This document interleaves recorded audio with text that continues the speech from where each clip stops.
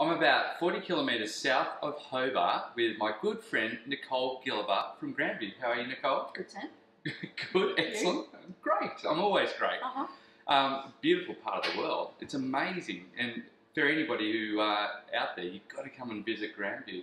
So tell me about Grandvewe. What do you do, and why do you do it? Okay, so Grandvewe next year hits 20 years old. Wow. Yeah. That's pretty fantastic. Small family owned and operated business, 40k south of Hobart. We started with a sheep dairy. We farm sheep, milk them, make cheese. Cheese produces whey, whey produces alcohol, so you turn that into booze. So the whole reason we do what we do is to talk to people in a space that feels common and familiar, but to give it a bit of a shake-up, you know, challenge their belief systems around what milk is, where it comes from, how it's processed, what whey is, what it should and shouldn't be, can and can't be, all of those kinds of things. So whilst we produce predominantly cheese and vodka and gin, what we don't do is take common sources of ferment for the gin or vodka, or common sources of milk for the cheese.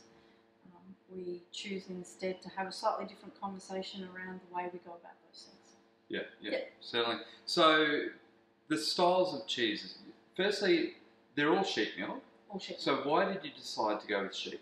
So again, what rolls us out of bed and what really enthuses us is challenging ourselves to create an extension of, I guess, a belief system. So for us, I mean, you've seen the property, it looks green at the moment. That's because we've had huge amounts of rain, but you could never sustain cattle on this property. Goats for us weren't really going to challenge us enough because that space was starting to become you know, quite well occupied by other people. And we thought, well, there's not many people making sheep milk cheese. Sheep milk also has greater nutrient density per litre. We thought that there was a lot of scope for people who needed functional foods to, you know, provide them with an alternative to common dairy. So we tend to take the path less travel. You certainly do. And that's kind of, I guess, the short version of why we chose sheep. If we didn't, I don't think it would sustain our interest in the same way that it has for the last 20 years. Yeah, certainly. Now, the style of cheese is quite a European style that runs through a lot of your cheeses. Let's run through some of them because they are, firstly, they're beautiful. But yeah, let's share sort of what we've got. So we've got Sapphire Blue. Yep. This cheese we've been making since we started making cheese. Even 20 years in, it is the most challenging cheese we make. Why is that?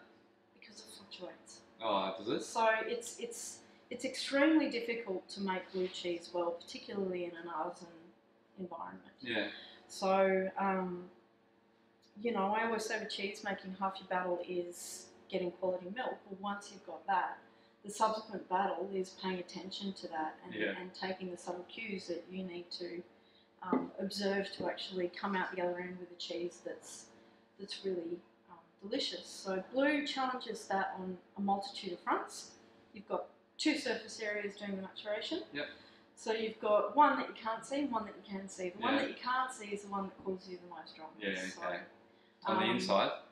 Yeah, it's intellectually very engaging to make and mature.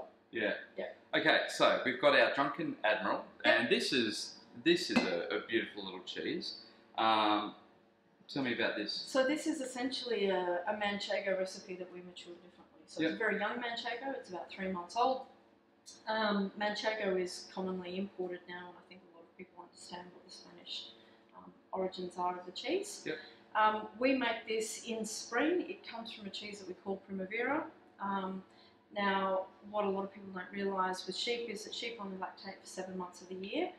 So we talk a lot about seasonality in everything we do, and spring milk is profoundly different to summer milk, which is profoundly different to autumn milk. Yeah. So stylistically, we typically only make this particular cheese with spring milk.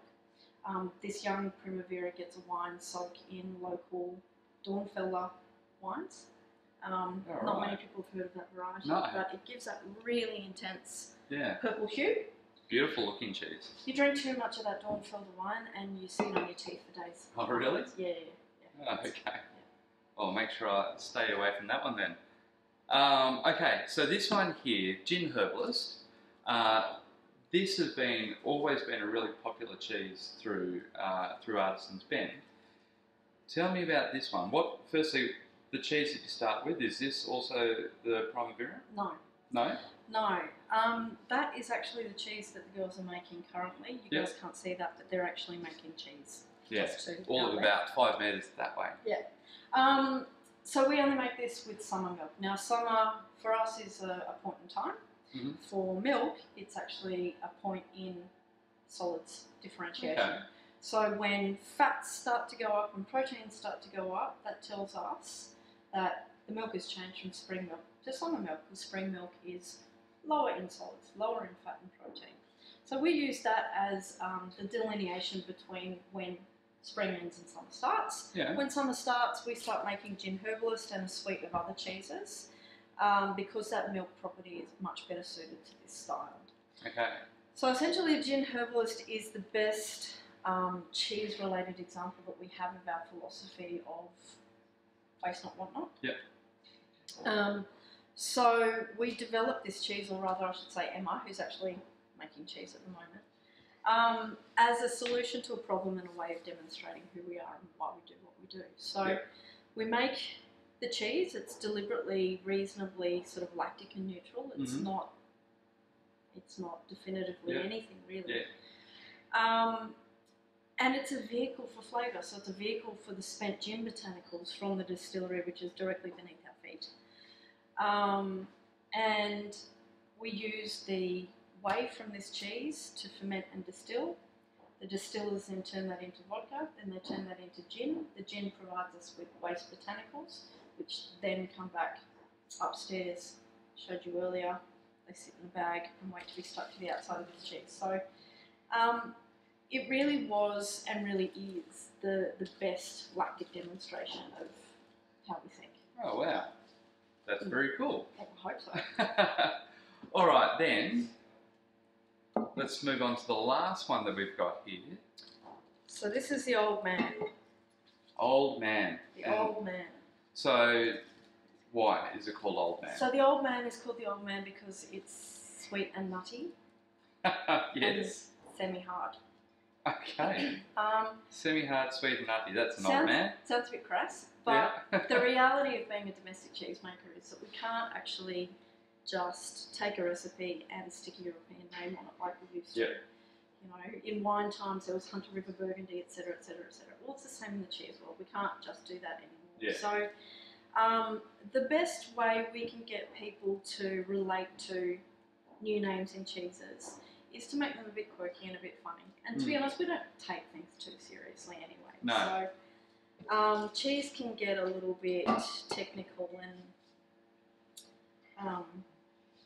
you know, it can be difficult to understand. But that's not what we aim to do. We want cheeses that are relatable.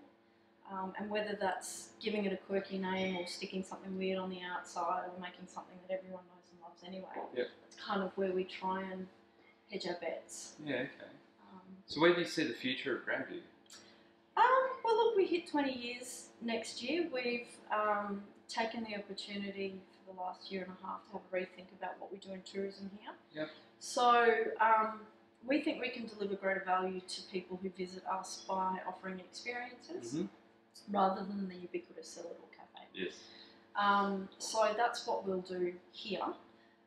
With regards to the cheese factory, we've got 2 brand spanking new apprentices, so we'll get them across what we're doing, and then hopefully in the next 12 to 24 months we'll extend the factory. So we are in quite a pokey space in there. So that's kind of what we're doing there, and then the distillery is already underway. Pardon the pun. Good one. Well, there you have it. So if you want to come down and visit, we're about 40 kilometres south of Hobart in a place called Birchs Bay. It is an absolutely stunning place. And certainly, as Nicole was saying, come for an amazing experience. And all of Nicole's cheeses you'll find on Artisan's Bend. Nicole, thank you very much. It's been great. Awesome.